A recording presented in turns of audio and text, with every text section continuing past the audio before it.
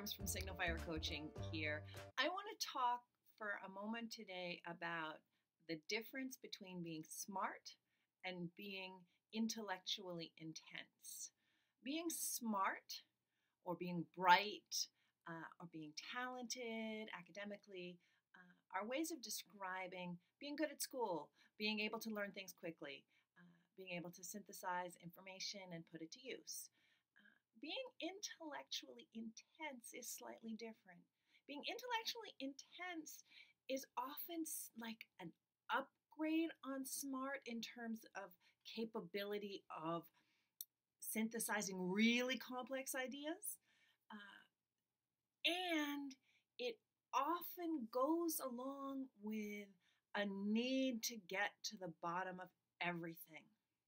So when you think about Einstein sitting in the patent office working on incredibly complicated ideas and formulas and proofs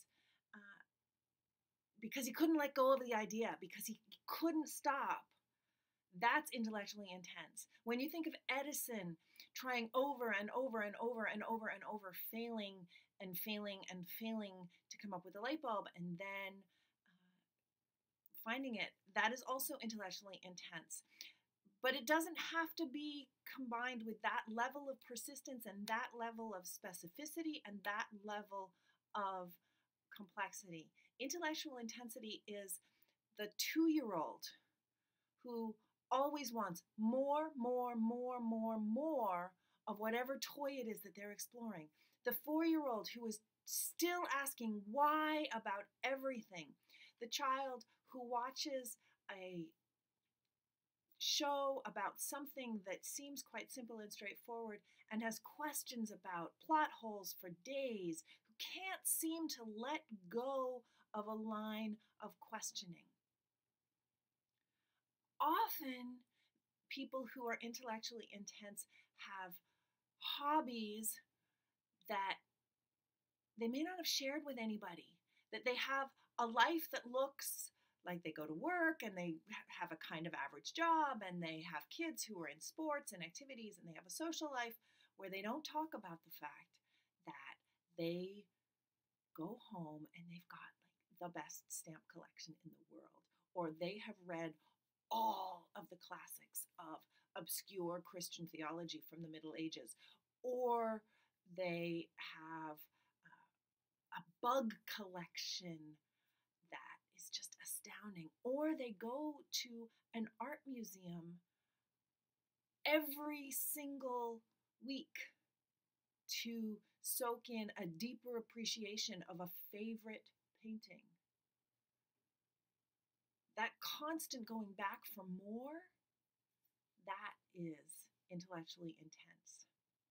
If it happens by yourself, it may look like having a topic that is intellectually challenging, philosophy, math, science, biology, history, it doesn't matter what this topic is, and just always having a book you're reading, or one that's so complicated that you go back and you read it 10, 12, 14 times. If you are constantly looking for more detail in baseball statistics than anyone else around you, that's a form of intellectual intensity. The intensity probably comes with side effects that you may or may not recognize as part of being intense. And so I just invite you, if you recognize yourself in the description of intellectually intense as opposed to merely smart,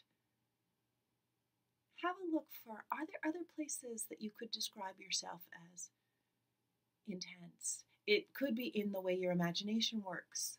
It could be in the way your body moves or wants to move. It could be in your emotional connection with people, whether it is for good, like really intense emotional connections, or for bad, whether there's sort of depression and loneliness and anxiety in social relationships. Intensity can be a good thing and a bad thing, so it can show up in all sorts of ways. Or maybe sensory, like maybe things strike you as particularly beautiful or particularly harsh on a sensory level, whether that's taste or touch or sight or sound. Because oftentimes people who are intense in one field are intense in another.